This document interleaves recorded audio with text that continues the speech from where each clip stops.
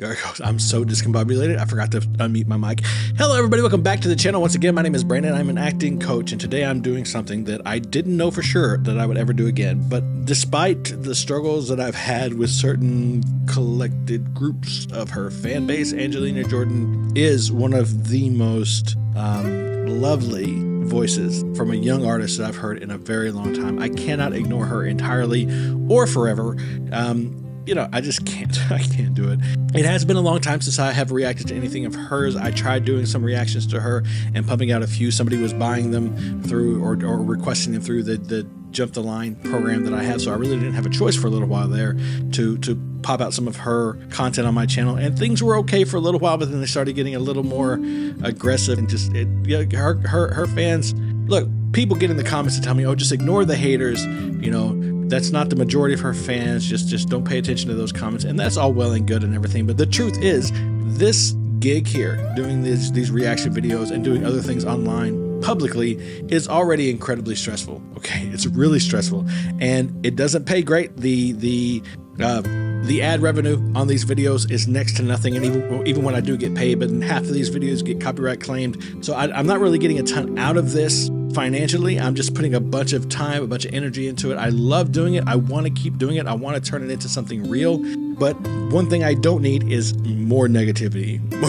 So I tend to shy away from it. I'm not afraid to admit it. I'm not ashamed of admitting it. If the comment section gets too negative, I just back out. I just bow out. I don't need that in my life. There's so many artists out there who have these fan bases who are incredibly lovely and welcoming and kind, open, understanding when I make mistakes. They at least appreciate that I try to be honest when critiquing their artists. If you're an Angelina Jordan fan and you want to show the spirit and love that Angelina appears to show to her fans and to the community at large, you want to show that spirit of generosity and kindness that she has every time she gets in front of a microphone, hop in those comments, tell me something nice today, and even if we disagree, we can still be kind to each other, right? That's kind of the goal. Man, I never do this. This is so weird for me jumping into a video like this, but this was pretty new, not very new. It's Love Don't Let Me Go, the visualizer. I don't know why we started this visualizer thing, what that even means. It's just a music video. I don't understand the difference, to be honest. Maybe somebody can explain it to me. This has been up for about a month. I'm a little late to the party, but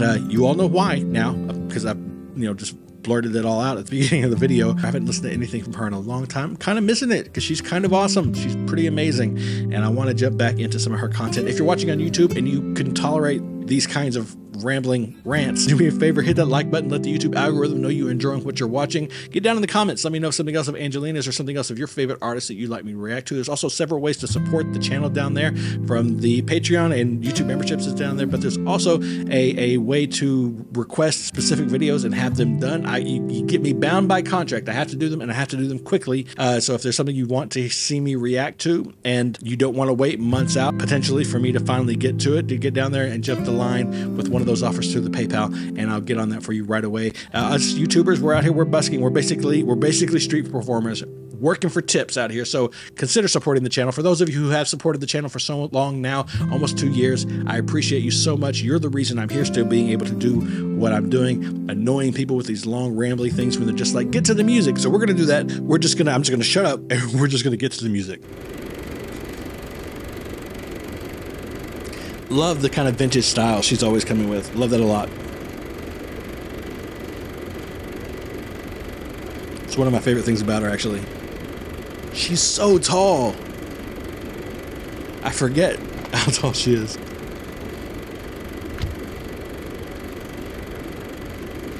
The classic car. The hairstyle. It's everything, right?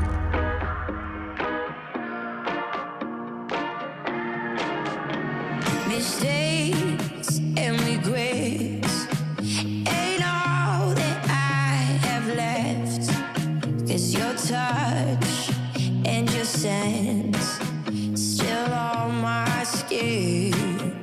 Beautiful. Maybe I'm a fool to erase the trace of you, 'cause no, you know me, at least that's how I feel. I love that wobbly vibrato she's got going on. Gorgeous. I'm trying to pull you closer to me, but it's just like Nice. Love, I really wish you had a face. Maybe I could beg for you to stay. I'm on the floor, I'm begging. A little bit. Great.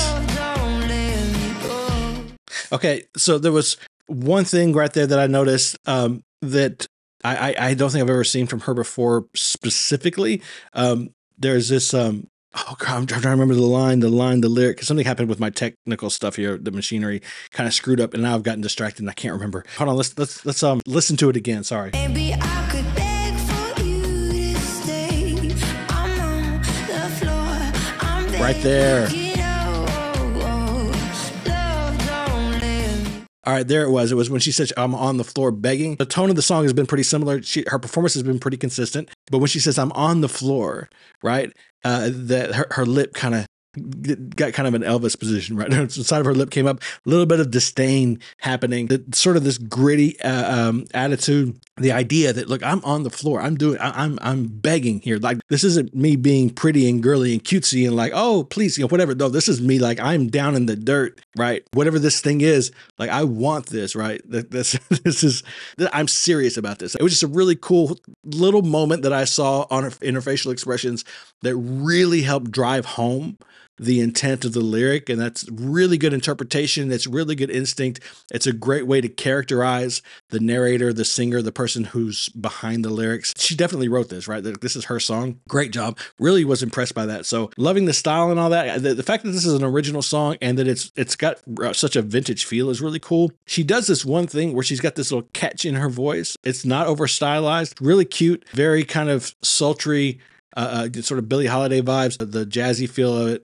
And I'm loving that it's not super over stylized. I heard some stuff from her in the past that I felt like she kind of went overboard with some of her sort of trademark sounds. But being so young, man, that's just part of the vibe. You just kind of grow up, keep trying things. You push the envelope as far as you can until you find what works, and then you whittle it down. What I'm seeing here is a more finished product. It's the result of all this time she spent on stage, in studio, working on her craft, getting better, learning who she is as a singer and developing her sound. I mean, she feels pretty close to complete here. This is very impressive.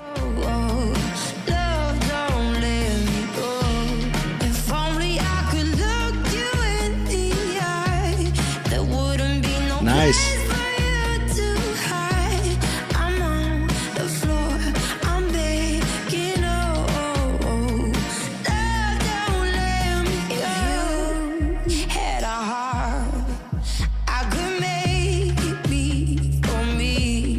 So much intensity.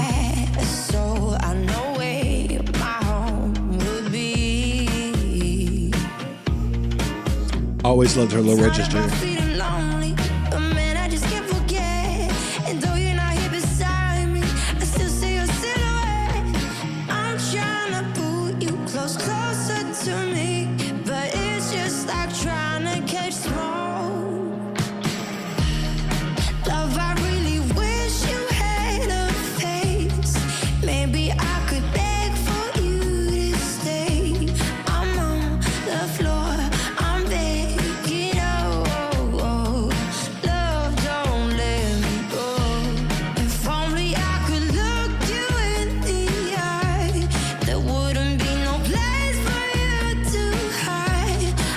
A little bit of a smile there.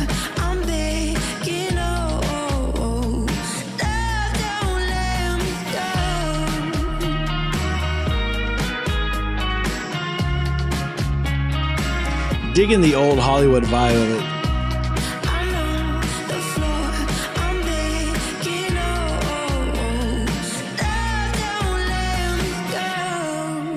A little bit of stank. Look at that look on her face right here. On go. Look at that. That was good. That was really good. Very impressive. That was beautiful. Okay, so that was Angelina Jordan, Love Don't Let Me Go. Like, if I were going to offer any kind of critique at all, the only thing actually that I would offer is that it's a little formulaic. It was very, sort of A-B start. It was like pretty cookie cutter, which may actually be intended. I mean, if her team or whoever's strategizing for her career right now is thinking, hey, listen, we want to go safer. The format. We want to go safer with the style, give people something that they're expecting, something they're used to, that's familiar to the ear, this particular style, this formula of song, verse, chorus, because we have an artist with such a unique voice and such a unique sound for the time. Maybe that they figure they can get away with it and it's no big deal. That would be the only thing that I can think of that I wouldn't even say that I didn't like. It's just something I noticed that maybe you could level up. Beyond that, Angelina did a beautiful job. Her performance to the camera was great.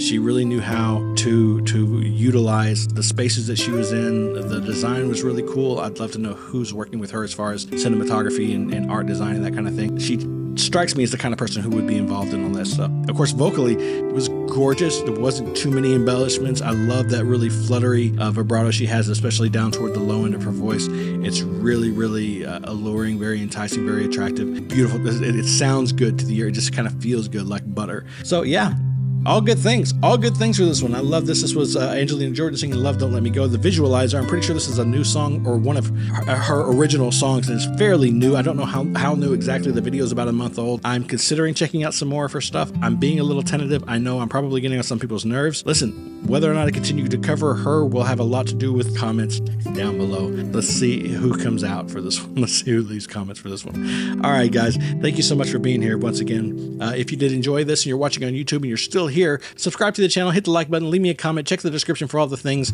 I really enjoyed having you here. Thank you so much once again for sort of sharing in these moments with me. Please remember, as always, to be kind to each other, and most importantly, be kind to yourself.